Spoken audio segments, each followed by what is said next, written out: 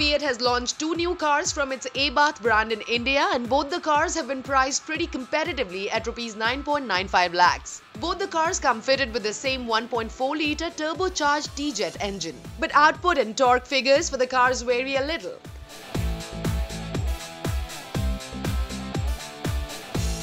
While with the Abarth Punto Evo hatchback, the engine doles out a peak power of 145 bhp and a peak torque of 212 Nm. These figures for the Avventura Abarth crossover is 140 bhp and 210 Nm, probably owing to the higher weight of the car.